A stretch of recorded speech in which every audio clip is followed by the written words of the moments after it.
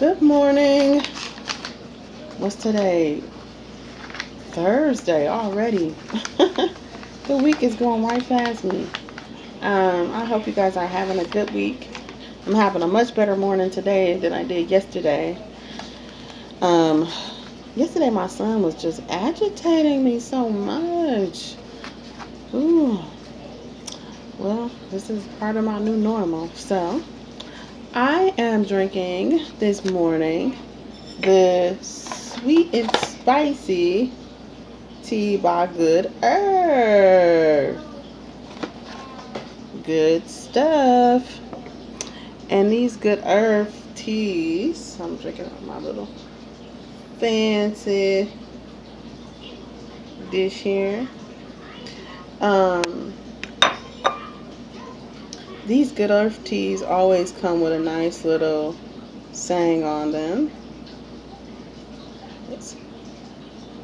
What great thing would you attempt if you knew you could not fail?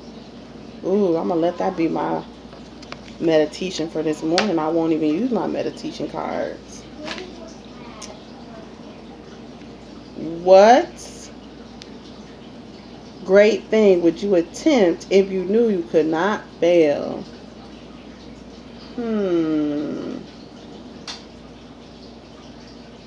Man. Honestly, the first thing that came to my mind was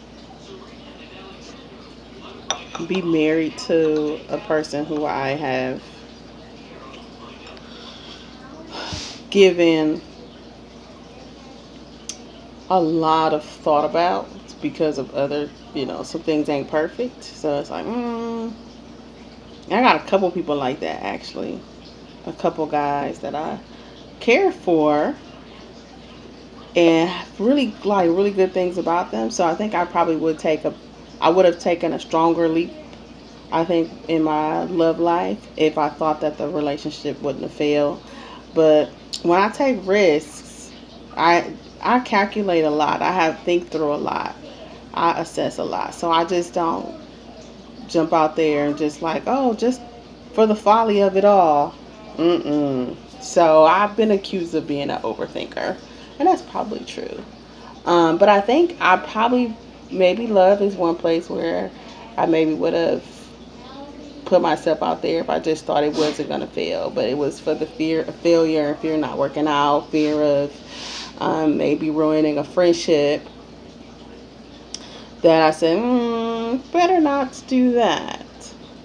So, what's yours? What is your thing you would do if you thought you would not fail? Alright, so cheers to those that take risks. Cheers to those that let love rule and maximize the potential that each day and opportunity brings. Have a great Thursday.